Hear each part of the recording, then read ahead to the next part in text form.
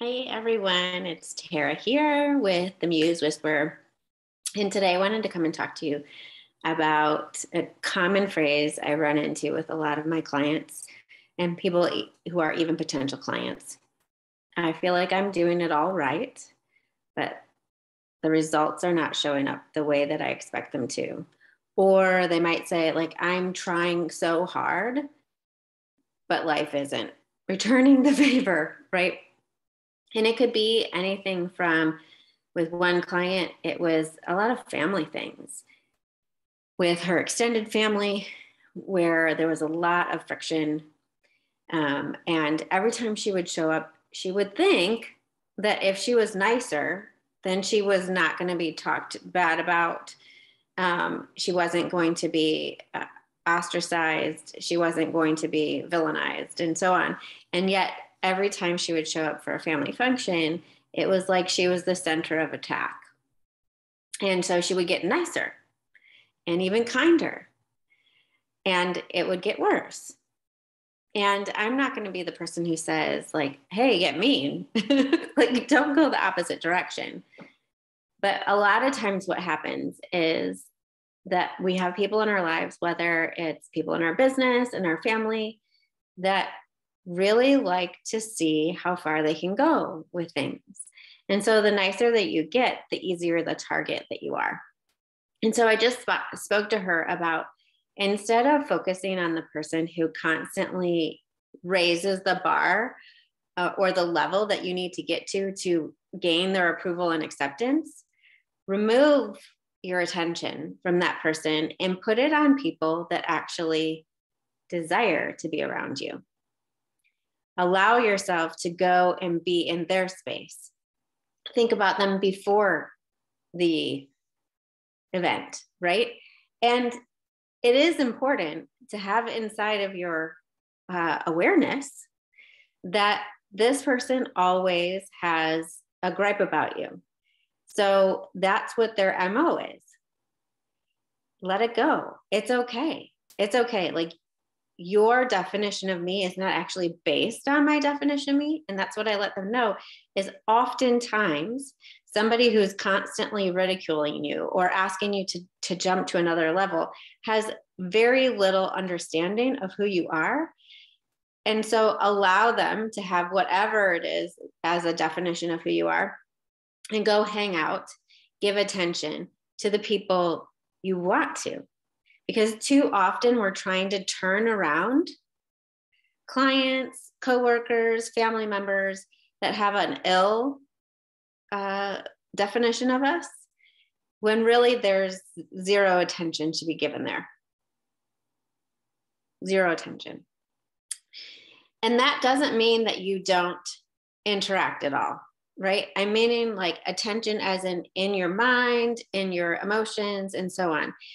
To walk in and still greet and say hello and even have small talk is okay. Now, most of the clients that I work with don't like small talk, but the people that you want to have deep talk with are the people who get you. The other people, it's okay to talk about things that are on the surface, the weather, vacations, how their kids are doing, all of those kind of things, what we're eating, that kind of thing. If you want to go deeper, it needs to be somebody who is a contribution to you and you feel they receive your contribution. You contributing, but feeling like it falls at their feet and they trample on it, stop contributing. They don't actually want it. I hope that makes sense. So if you would like to play with this,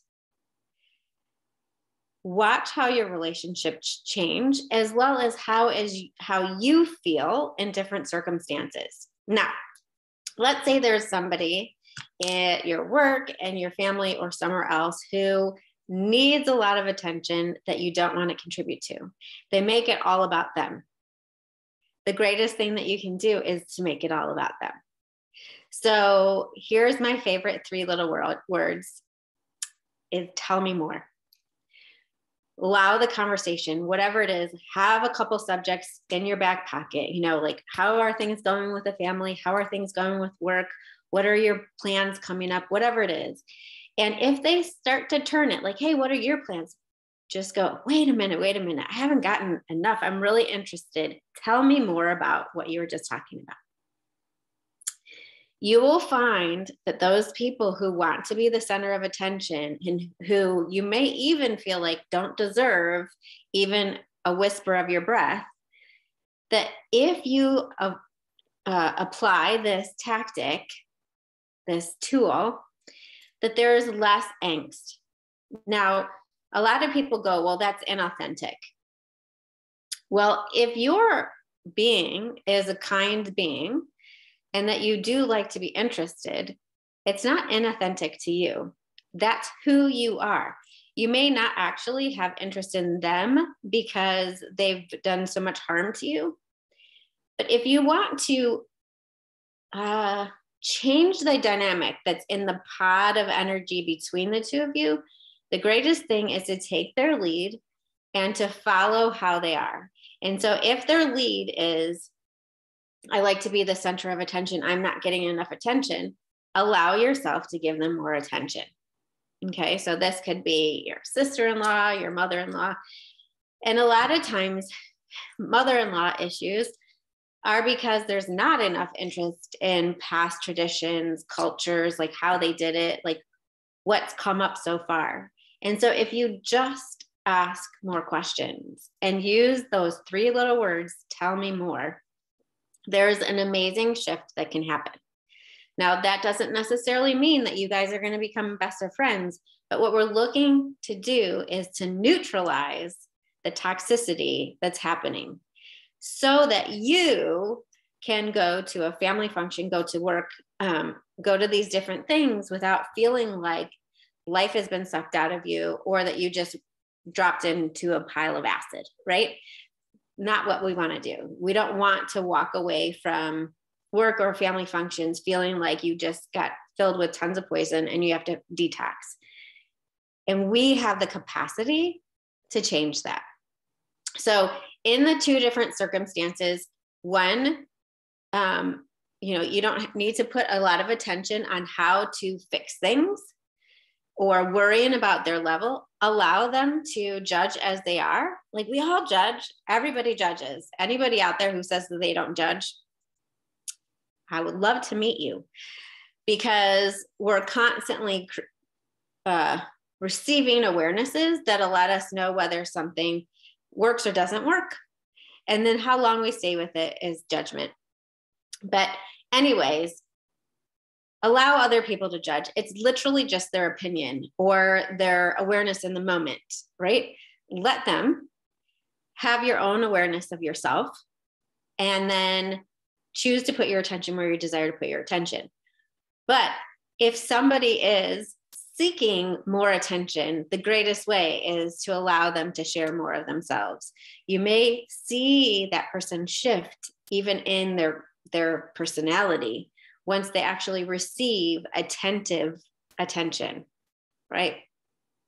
Rather than like feeling like they're pushing themselves on somebody and they're being thrown back. So I would love to know what your experiences are with this, especially going into the holidays. But even if you're applying it to situations at work, in that situation, if you're applying those tools at work, and let's say that you're saying to somebody, tell me more, you can still apply choice. Like, okay, do I want to have this person as a partner at work? Like let's say you own your own business.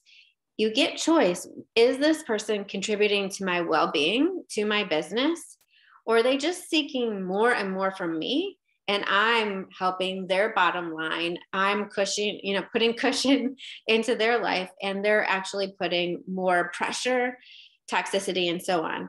And it's really important as a business owner to get really clear about the environment, not just the bottom line, but the environment that you want to work in, because it will factor into all the other areas of your life, but also who you're attracting. Because while you're keeping people in your business from clients to other partners. Like some people that I work with, they have other brokers that they work with, other estate agents and so on. And so making sure that you're working with people who contribute not just financially to your business, but to your well-being, and who appreciate that partnership is key. Otherwise, you will continue to attract people who are toxic and who really run over you in order to get business. And so when you choose to constantly work with people who have a high level of investment and integrity, people will rise to that place in order to work with you, both as clients as well as partners. So to me, it's never about boundaries. It's always about getting clear on who you are, what you want to have in your life, and opening the door to those people who want to enter it, and running ahead of those who don't, right? So we are constantly in motion and in movement.